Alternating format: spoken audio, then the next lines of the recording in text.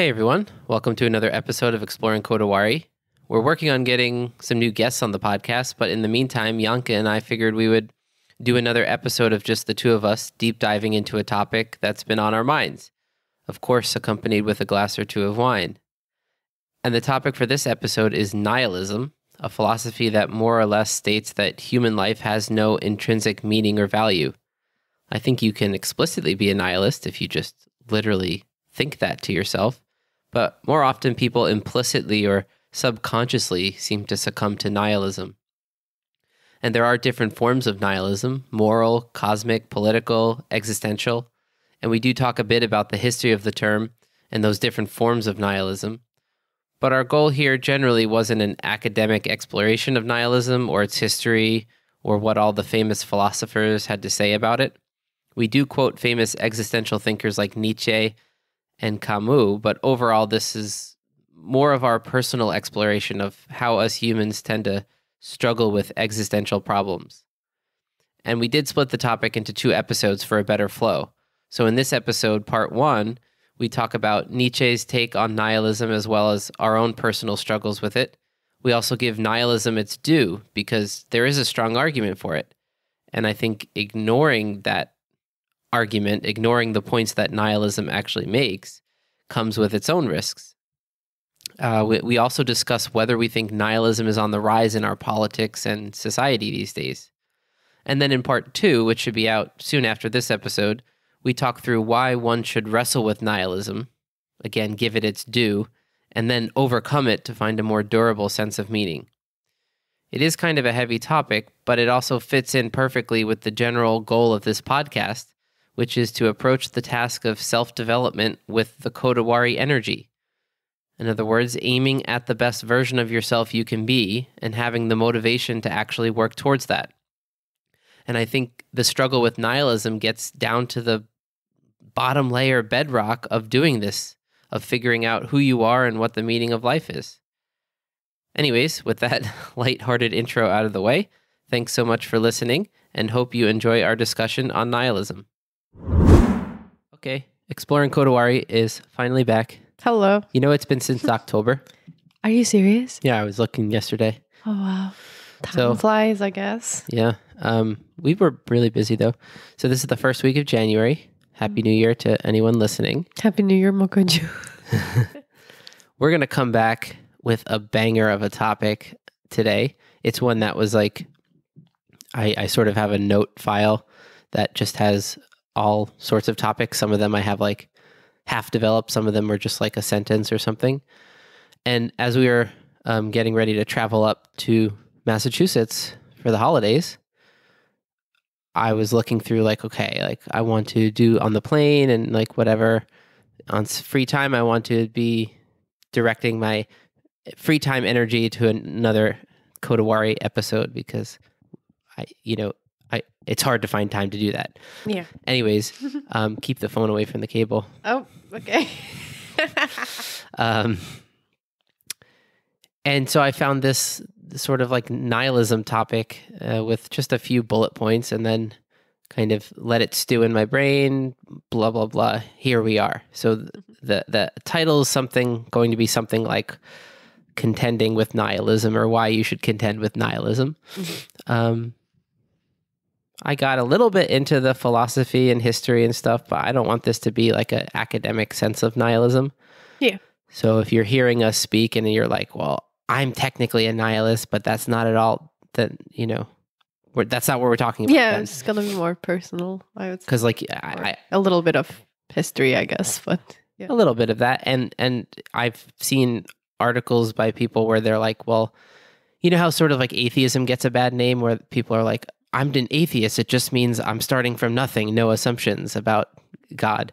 Mm-hmm. And then some atheists are like, there is no God, definitely. Like, yeah, there's a misconception. So we want to maybe clear. So there are philosophies maybe like called pessimism or something where that might be more actively negative people.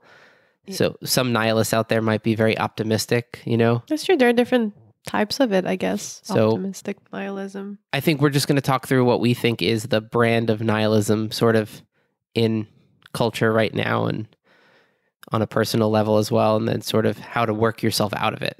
Yeah. So can we just start with like, what do you feel personally? Just not academically or anything like that. What is your definition of nihilism?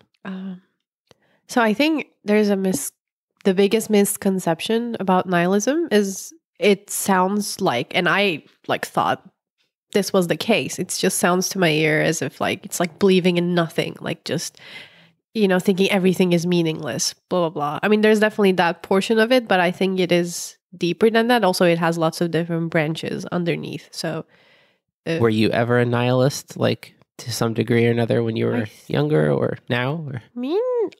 I think when I was younger, I was more of a nihilist. I think you were too. Like, as far as maybe I know when we you. met. Like, yeah, when we met, like I think you were a very different person, more like a, what's that? Whatever, I can't remember. But anyway, yeah, I think I would say I was more of a nihilist when I was younger, and then I think I grew out of it, and then maybe became more of an absurdist. But again, I don't want to label myself with anything. Labels get weird with this stuff. It gets weird, but I would say like if there's a label like requested, that will be that. I don't consider myself a nihilist right now. Yeah, I would say nihilism for me is like not just accepting certain truths about the world, but like having a belief system based in them, So like I think the reason why, spoiler alert, the lesson of this episode and topic is going to be you should contend with nihilism and really wrestle with it and then find your meaning. What do you think nihilism is? Why don't you tell me? No, I was trying to define that, and then like I totally lost where I was going. We also didn't eat dinner, so we had like a late lunch. I think I was trying to say like that when I was younger, I had more of like a nothing matters kind of. It's more like a cosmic nihilism, probably. Yeah, probably. I guess cosmic nihilism. It was sort of like I was getting into astrophysics a lot and like watching videos of Neil deGrasse Tyson, being passionate about the cosmos, and I sort of just found comfort in the knowledge that like the atoms of my body came from stars and I was born from dust, and to dust I shall return type of thing. I mean, it's very comforting in a way. Also, like I feel like I have moments in and out of having cosmic nihilism, especially when I see that you are this blue dot thing. You know what I mean? Every time I see that famous. Oh, the pale blue dot. Yeah, pale blue dot. I'm like, pale blue dot whoa. was like 1970 something, I think, right? Yeah. Carl Sagan and a bunch of other people sent the Voyager spacecrafts out into space, and they're still going, by the way. I know. They have like a gold-plated record of languages on Earth, music, like all sorts of culture. Yeah. And then they convinced the people to turn the camera around as it was passing Saturn and take a picture of the Earth. And then that made Carl Sagan's famous pale blue dot thing. Can you find that real quick, actually? Sure. It's like a little paragraph of him speaking in Kermit voice, I still remember the picture super well, the pale blue dot. And I think it was like you can see a little blue dot of Earth through the sort of grains of one of Saturn's rings, which are really just, dust particles, rocks and whatnot, arranged in a disk. Did you find it? Yep, that's it. Okay, it's a little bit longer, but like I'm going to read the first paragraph maybe. So look again at that dot. That's here. That's home. That's us. On it, everyone you love, everyone you know, everyone you ever heard of, every human being who ever was lived out their lives. The aggregate of our joy and suffering, thousands of confident religions, ideologies, and economic doctrines, every hunter and forager, every hero and coward, every creator and destroyer of civilization. I think we got the point. But every superstar, every supreme leader, every saint and sinner in the history of our species lived there, on the mote of dust suspended in a sunbeam. Yeah. It's very powerful. So is Earth like what we feel it as right now? We're in our apartment, whatever, right? Or is it a tiny piece of dust suspended in thin air, so to speak, in the not air of space, So that induced a sort of cosmic nihilism when I was younger, where I started taking myself a lot less seriously. I started taking things that happened to me a lot less seriously. So you have a bad audition or a bad concert and you just sort of laugh it off and just go like, you know. I mean, I think it's important to be able to do that. That's not entirely attached to nihilism. I'm saying that was my path to being able to do that at that age, is sort of like, wait, I'm just one note in this big symphony. Like, because I just watched a documentary last night about the origins of the universe and inflation at, you know, 1/40th of a second after the Big Bang, you know, stuff like that. And you're just like, yeah, I'm really going to like complain about whatever, you know. But it also was a little bit nihilistic. It's sort of like a nothing matters in this giant universe. I'm just a small part of it. It'll all just be chaos and randomness one day again. For me, it was very comforting, yet, yeah, nihilistic at the same time. But I was in and out of it. I never fully, I think, was a nihilist. I always had... No, the nihilism would be more like what you said, what you say, you know? Yeah. I think if you look at our behavior, we were just definitely still believing in some stuff, right? Yeah, for sure. But this is sort of like an Alan Watts. He's like a spiritual philosopher. And he sort of talks about reality being a playful dance and not some serious stage of drama, right? Or Kurt Vonnegut. Actually, right on the coffee mug I drink coffee out of every morning, right? It has a bunch of Kurt Vonnegut quotes. And one of them on there is like, we are just here to fart around. Fart around. I love that.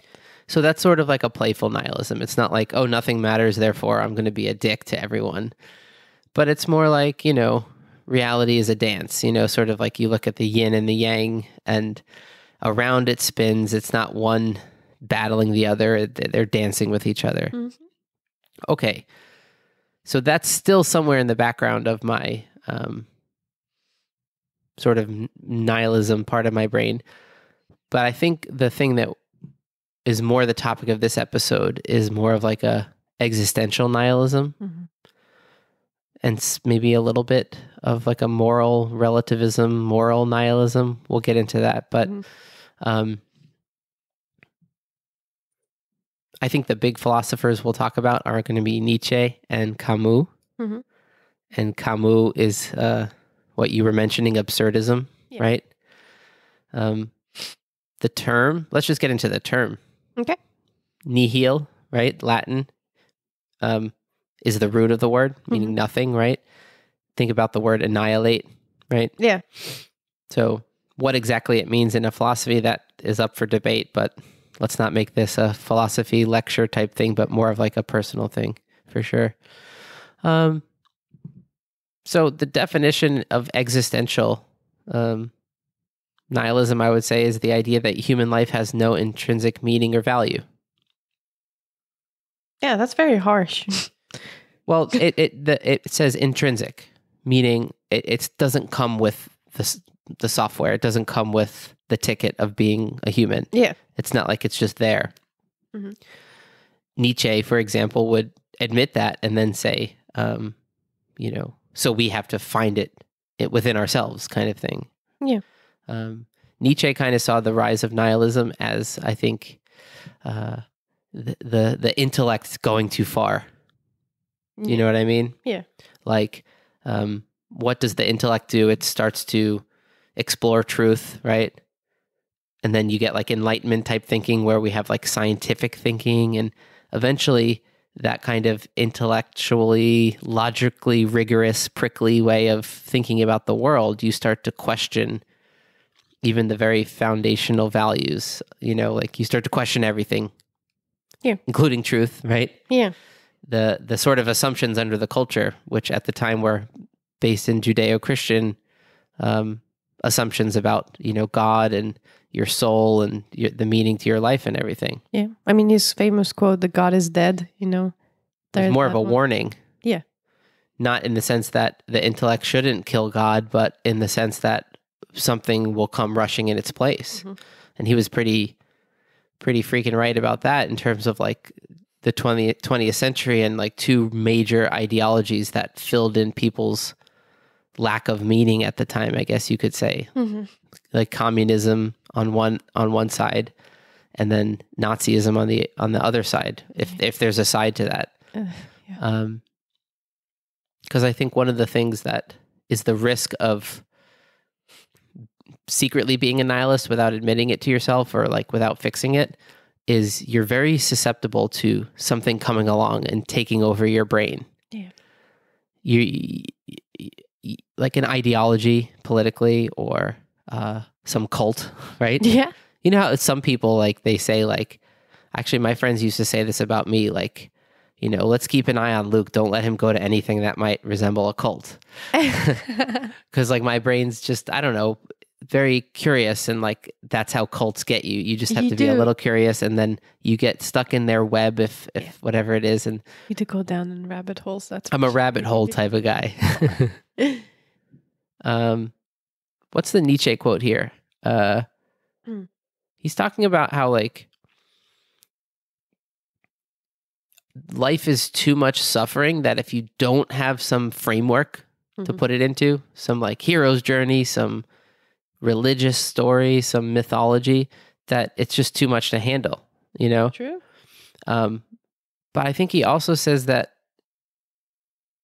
people are scared to sort of go inside and find their highest self, and therefore find their meaning. He says, we, however, want to become those we are, human beings who are new, unique, incomparable, who give themselves laws, who create themselves. It's very similar to Jung's idea of, like, individuation, like completely integrating the shadow and your specific qualities into your mind, not just being a puppet for ideas. But Nietzsche also said in Human, All Too Human, about why people fail at, you know, becoming their unique individuals.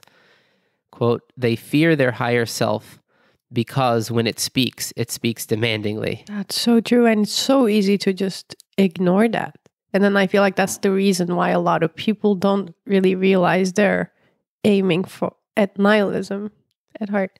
Or maybe they think they're part of themselves is being nihilist because it's harder to be the other thing. It's more responsibilities. Very true. And it sort of feeds on your laziness, right? Yeah.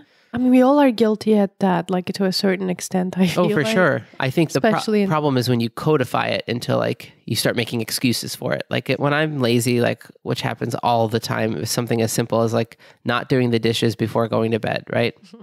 Where, like, the voice crosses your mind. You're like, I could do 5-10 minutes right now. I go to bed with a cleaner house, a cleaner mind, you know all the ways it's going to be good. And then you kind of just, like, stand there for a second and go, and just go to bed. Yeah. That's somewhat of a sort of a quick little gesture at nihilism, right? Yeah. But I don't then not do the dishes, and then as I'm walking away go, because it doesn't matter anyways, you know, all dishes will be dirty eventually. You know, like, yeah, there's some awareness there. And I think the important thing is to have the awareness on larger scale decisions, you know what I mean? And I think maybe some people the more fail important at the that. decision, Yeah, exactly. Like, the more you should make sure you're not ignoring that higher self, that higher voice, whatever. Which I think is an issue, I think, in society, but we'll get there or not. We'll see. So Nietzsche definitely, like, in sort of classic philosophy stuff, you can read him grappling with nihilism. And then his way out of it was that individuation thing, sort of going within, finding your unique self and fully integrating with that, listening to your higher self. And, you know, that's your meaning, right? I don't know exactly what I think about that. I know that I think you could frame it in a bunch of different ways, like Stoicism we talked about a few episodes ago. That's like a philosophy of life. For me, I think if you want to really avoid being nihilist, you just have to have a philosophy of life. Have thought through, like, what are you doing here? What's the goal? Yeah. Or what are a few goals, you know? And then you have a direction, which is the meaning. Without that, then things start to get weird really fast. Something like that. Yeah. I think for me is like what gets tricky is the contradiction that, like, we all hopefully all internally have, that, you know, that we are like conscious beings. So, like, therefore I feel like that's a meaning, you know what I mean? That's very meaningful. That's significant to me when I look around. But then when I look at it, like, in a larger scale, my personal existence doesn't really make a huge change. You know what I mean? So, Or does it? or it does. I don't know. Take something like the butterfly effect, which is like this idea that in the complicated web of reality of like causes and effects, even something as small as the flutter of a butterfly wing can change the course of events, you know? Yeah, perhaps. So if a completely nihilist position would be to say, who cares, nothing matters. Nothing I do matters. Eventually it'll all be nothing, right? The opposite of that would be everything I do matters. And that's actually really intimidating. It is. To think as you go about your day, like you're having a question to yourself, like this really matters in how things work out. And I think that can become pathological. Like you'll just be frozen. Like, should I open the door now or in 2 seconds? Like, you know, sometimes I think that like when I'm about to open my car door, when like cars are passing or bikers or something, I just think like I was about to just open the door and I can sort of see that branch of reality where I almost just like got my door clipped off by that car, or I almost just crashed my car because I was lost in thought. You know, you can sort of see the branches of reality right when you decide certain things. That's true. Yeah. But if you're frozen with every decision, like this matters so much, what do I do? And you become cheaty, basically. Yeah, you can Cheaty from what is that? The Good Place. The Good Place. He's like this philosopher character who's just always stuck and can't decide because he's like weighing a thesis paper on each side of every decision, like what to get for lunch, you know? So that's bad, I think, in that sense. But if you were to think like just with every crossroads of decision you get to, when there's an element of like good, bad to it, you know, like good and evil. Yeah. Like this would be the more moral decision. They say the devil stands at the crossroads. Yeah. It means it stands right at the point where you make a decision. Not the devil's not down there once you've made like 1,000 bad decisions. I mean, he's there too, but he's tempting you at the crossroads, right? Yeah. Oh, I'll just have one cookie. If you're like told yourself, I'm not having any cookies. You're you know? my uncle. Kidding. Yeah, Yanka's uncle sneaks off to the bathroom to eat cookies. We caught him. Would you say nihilism is on the rise? I know we're young. It's not like we're 70 and can think across a few generations and try to average it, but... Yeah, don't get me to answer that. It's very tricky. You know what I mean? I think it... Well, I was asking you just like, you know, you were younger, you were now older.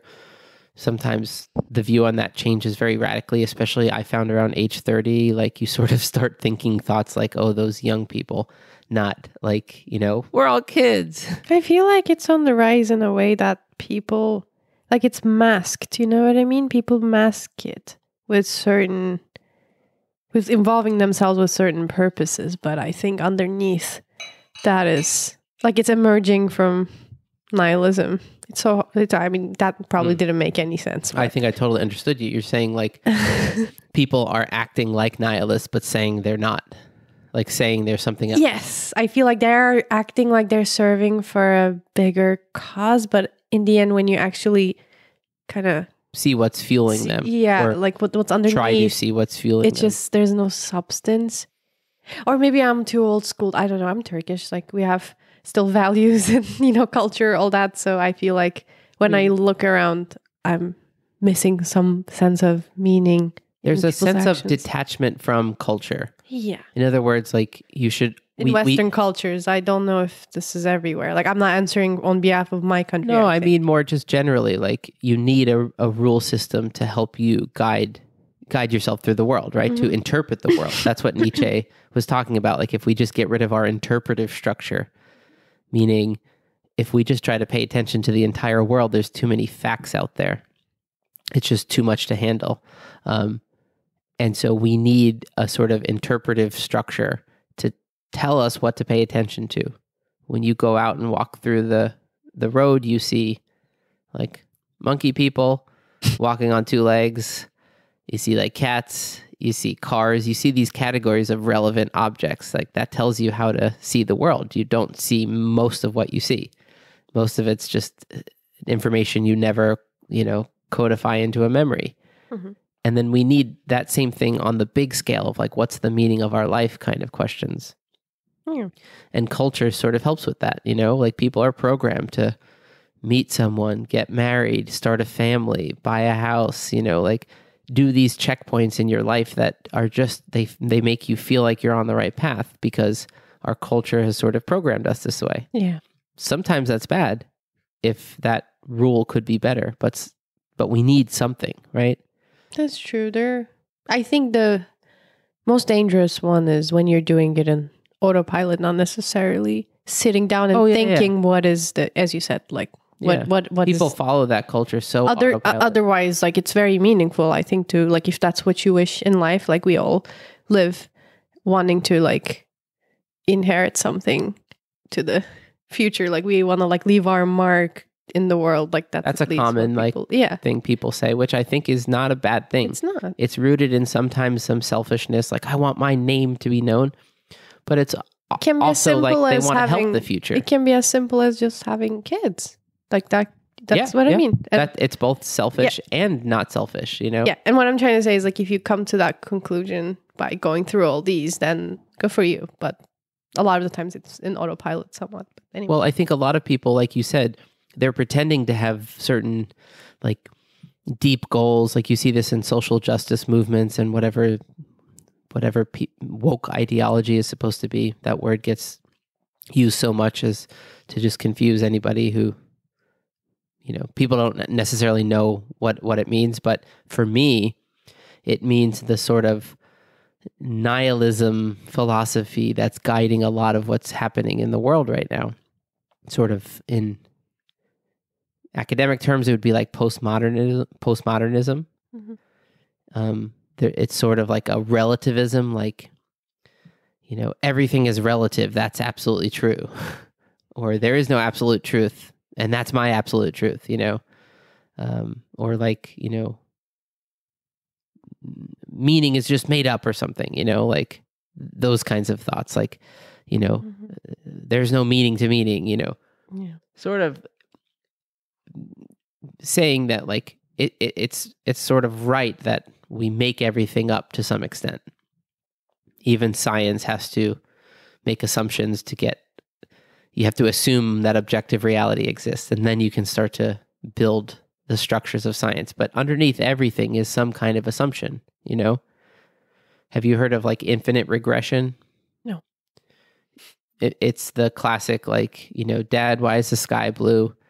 Oh, it's the nitrogen. Why does nitrogen make the sky blue? And I see. And G.E. Moore came up with this in Morality, just to say, like, we have to assume good is good. You have to lift at least one word or concept up by its own straps to get the whole thing going, Mm-hmm. Oh, you told your friend that you would help them move this weekend, but now something else came up and you don't really want to go. What should you do? Well, to a real nihilist, they would say, I'm just going to go have fun. Like, what's the difference? Like, nobody will remember that I did that in, a couple hundred years or in 1 year, whatever that. Yeah, I knew people like that. I do know people like that. Unfortunately. That will just sort of shrug off moral responsibility like that. That's true. And I think it's some kind of deep down nihilism that does that, I think so. And I think it's very dangerous to have that. And at the same time, I cannot identify or like, I feel like I can't empathize with it because there's something in me that's like driving. I can empathize with the wrestle part, I mean, I can't. Like the sort of like darkness part, but... me too, but I just like never see myself like letting anyone in such a crucial, like I'm not moving an apartment per se, but in that example, I guess I was building to the questions of like, and then I convince you like, Yanka, you should really go help your friend move. And then you go like, why should Yanka help her friend move? And your answer could be any number of things. It could be like just purely utilitarian, like, oh, I want to do this favor for my friend so that I can cash in a favor from them, Yeah, I mean, and if someone said that to you, you'd be like, fuck you, don't help me move then, Yeah, I know. For some people it works like that. For me, I think so hard to explain, but it's just something inside of me is just like, oh, this is the right thing to do. Okay, so who knows what that is? I'm definitely not a nihilist. I think that's my point. Is like there's some kind of deep assumption or intuition inside you, like sort of like a an honor code thing that's like, I said I would do this, therefore I will do this. Yeah, that's cool. It would have to be a crazy emergency that gets you to not do it, you know? I agree. I think the infinite regression thing is to say, I could keep asking you further questions and say, well, you know, let's say you answered, well, I want to help my friend. She's my friend and I want to make her life easier. Well, why do you want to make her life easier? Oh, because I think it's good to make people's lives easier.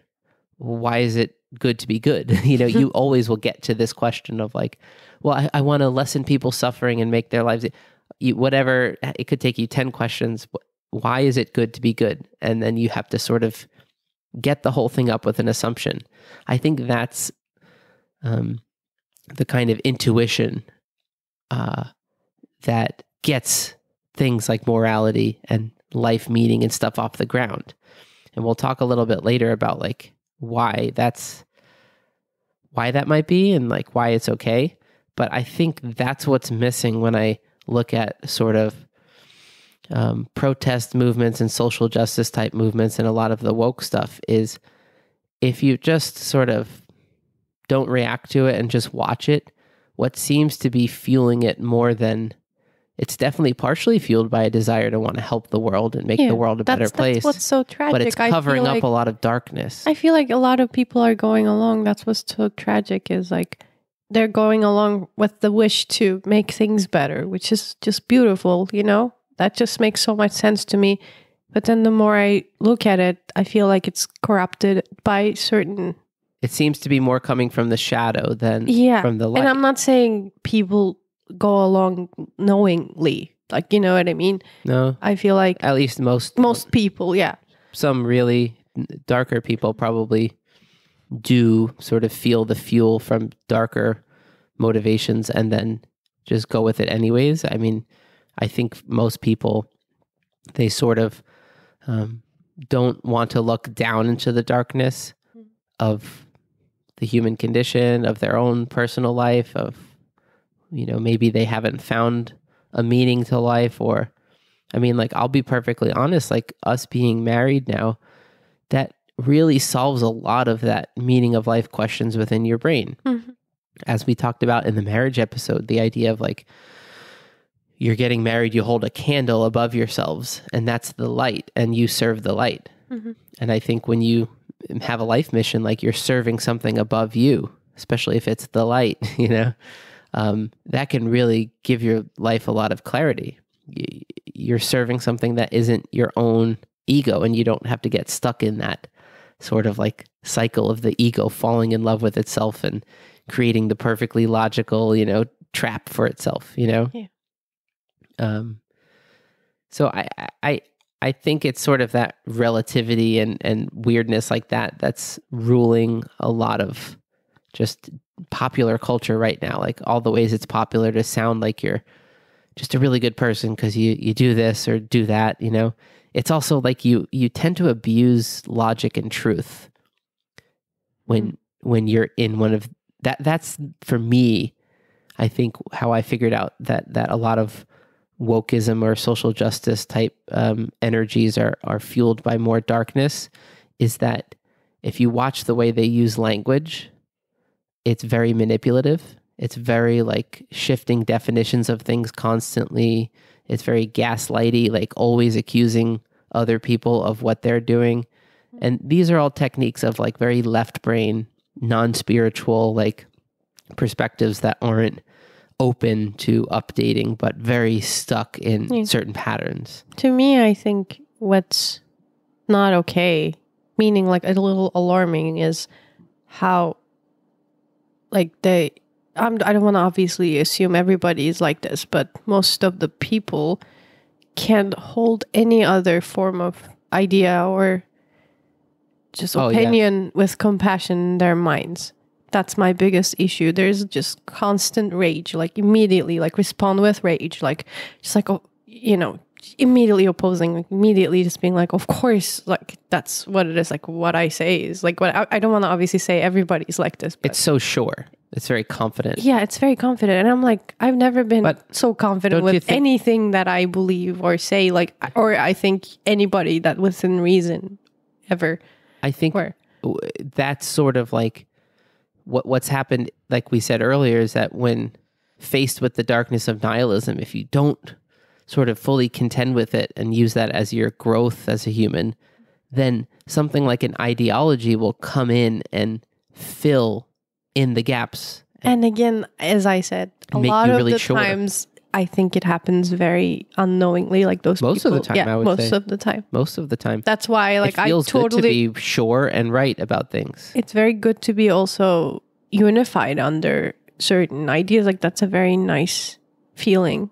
Oh, You wanna it gets seek- rid of anxiety. Yeah, of course. It gets rid of like the anxiety of having to figure out things for yourself. Like you just go along with what's already been figured out. Although, one way you can spot somebody under the spell of more of an ideology, if they're more captured by ideas rather than like genuinely creating individual ideas, like giving you information that's fueled by knowledge, but also their own life experiences. You can tell when someone's genuinely creating knowledge in the moment and speaking truth versus when they're just reciting some memorized ideology that they were programmed Which happens a lot around me, I think. I'm so yeah. sorry for that's saying why I think but this question, is nihilism on the rise? The answer is like, yeah. And I mean, it's complicated. I didn't live through the 70s or 60s or 80s. Like there were a lot of I can't say how it compares to There's probably different types of like different manifestations, different like flavors. Yeah, we were watching like something stupid. Obviously, 60s is not just Mad Men, but like watching that show, for instance, gave a completely different flavor of nihilism, for instance, or at least the struggle. So like, I think that was like sort of almost like a BoJack Horseman deals with nihilism. Like Don Draper was dealing with that question, like, what's the meaning of life? What if it has no meaning? Or every character in that show, like women in that show, were dealing with that. Yeah, they like, all were to some degree. Yeah, that was a very weird. Oh, at least time, certainly Betty was. Women generally, I think, like Betty and all of her friends. Again, I just meant I felt like Betty, like specifically saw the darkness more than Trudy. Oh yeah, we should do a Mad Men episode all on its own. We have to rewatch it though. We should. I missed that show. I love that show. It's a great show. Yeah. Anyway, So, I think you can tell when someone's under the spell of an ideology because you just genuinely and calmly ask them questions and they'll only be able to get like 1 or 2, maybe 3 layers deep of question answering about why they think what they think. Before they progressively get angrier at you. Sometimes they just get angry because they can see you're sort of just playfully poking at their knowledge structure. And I'm not saying do this in like a trolling kind of way. I just mean like, it should be genuinely interesting when somebody has arrived at a different view of the world than you. And we can learn to just more playfully ask each other things. And, very true. And if you find that you have been taken over by an ideology, meaning you're sort of just always searching for things you can say to be right rather than absorbing knowledge, sitting with it, being open and seeing where your instinct guides you, the first version is very left brain. The ego starts to worship itself. It's like, how can I sound smarter? Whereas the second way might be more of like a letting the wisdom of your right brain. Ian McGilchrist has that book, The Master and His Emissary. And he talks so much about how the right brain is the part that's open to updating. It's open to chaos. It's open to new ideas, And I think when you do that, then you don't fall under the trap of an ideology so easily. You can sort of feel a more obvious meaning to life, even though your left brain has logically arrived at the conclusion of nihilism. Because that's what happens is you start to get older, you start to get smarter, maybe you read some philosophy, and you're like, yeah, there is no meaning to life. Like, it's all just made up, And maybe you read postmodern philosophy and you start thinking like, oh, it's all just evil, badly motivated human beings seeking out power and everything's just a power game and a manipulation. And I think that's just a very nihilistic view of the world because human beings are like that, but we're also fueled by love. Yeah. And if you ignore that light part of our instinct that I think does naturally come if you just quiet your mind and, don't act or think that you know everything, but actually you're just open to what's there. I think generally more loving motivations come.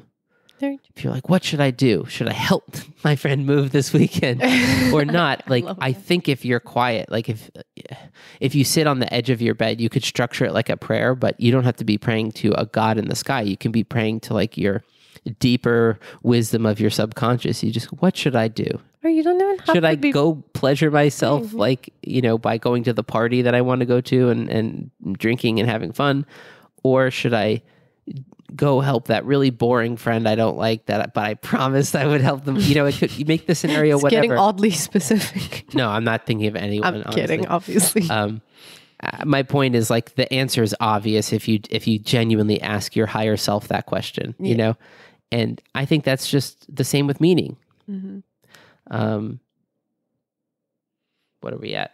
38. We could make this like a part two, like end of part one, and then we go to part two. Okay. Maybe a quick bathroom break, pour another glass of wine. Cool. Yeah, so I think nihilism is on the rise, just to conclude this part. Yeah. Remember in our Chaos and Order episode a few episodes ago, we talked about like the moral nihilism, or sort of moral relativism, would be like, oh yeah, it's all chaos and order. Like, why not aim at the chaos, I mean, also there are a lot of, like, one last thing, a lot of other reasons for nihilism to be on the rise as well. I feel like people are so lonely. Like, they've been, like, never been this lonely. And there's lots of different reasons for that. There's, like, an illusion of loneliness and at the same time, like, togetherness. You know what I mean? I feel we like evolved to be in small, tight groups of tightly bonded people, working together.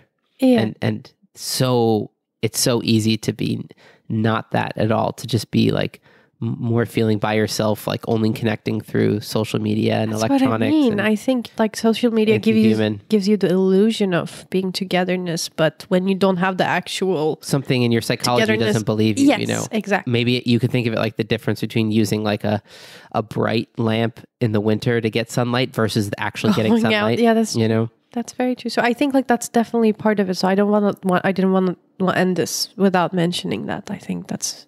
And I also think that there's a lot of suffering and tragedy right now, specifically with, we're going through growing pains culturally, Yeah. We're sort of, if you zoom out, I was listening to this Zen monk guy, and he was kind of saying we're in this big, like, whatever you want to call it, we don't know what to call it because we're in the middle of it, transition period. Sort of modernism and postmodernism have to have their reckoning. And like, where are we going to go with this? Are we going to keep some culture that helps us keep living? Are we going to destroy ourselves? It's unclear. He also thinks that there's a sort of nihilism fueling what's going on in culture right now, but he also said there's an intense narcissism fueling it. And maybe that's partly because we're growing up much more separated from other humans, not sort of in our more basic tribal, where we evolved, Very complicated. Again, I think all of these things we're talking about are applying to Western cultures. It's very different. It applies to different places in different ways, but obviously Western culture being as widespread as it is. That's true. Western culture created the intellect that would end up being the thing that destroys it, right? Yeah. It's sort of like almost like mythological, like the Enlightenment and the intellect. This is what Nietzsche said in the beginning when we quoted, that the intellect eventually comes to question truth itself and all of the fundamental assumptions that even have it existing, Mm-hmm. Okay, so let's leave it there. I think that kind of nihilism is sort of like all right, like, you'll be dead, then everyone will be dead. Like, what will it matter? And I guess in part two, we're going to try to argue why it will matter, why it can matter, why it does matter, and sort of how to build meaning for yourself. Yep. Sound good? Cool. Okay. See you in 1 minute, Yanka, and maybe in like a week, people listening. All right. Thanks for listening to this episode of Exploring Kodawari. If you enjoyed it, we hope you'll consider sharing it on social media and with friends. You can also help us out by leaving a rating and a review wherever you listen to podcasts. Those help us more than you would think. And if you'd like to help us out in a more substantial way, consider going over to our website to make a donation through PayPal. Links are in the episode notes for this. You can do this as a one-time donation or a recurring monthly donation. All of that support will help us to set aside time in order to create content for the podcast and the blog. And finally, please get in touch with us and say hi, either on social media or privately through email. We'd love to hear from you. Thanks for listening, and see you next time.